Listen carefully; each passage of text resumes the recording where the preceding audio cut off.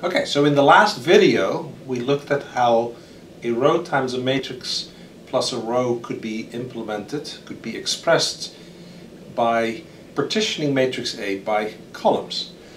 Obviously we may want to investigate what happens if we partition matrix A by rows. Alright, so let's do that. Let's give ourselves a little bit of room and we partition A by rows.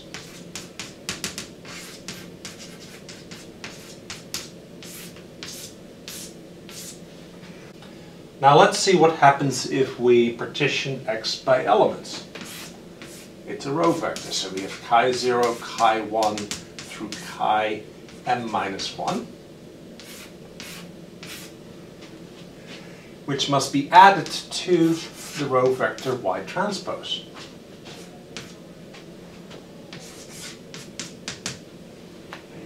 Okay? And again, you recognize that if these were just numbers, then this would be a dot product, and you would remember to do the first elements multiplied together, added to the second elements multiplied together, etc. And here you do the exact same thing, except you do it with symbols. So this here becomes then chi0 times a0 tilde transpose plus chi1 times a1 tilde transpose, and so forth.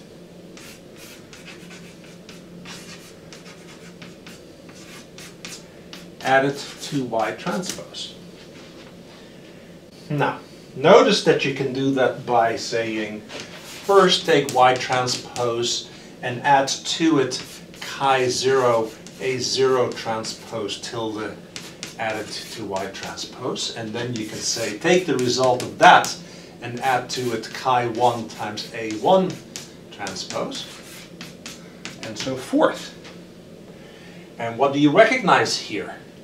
You recognize the AXP operation, except that you're doing it with rows instead of with columns.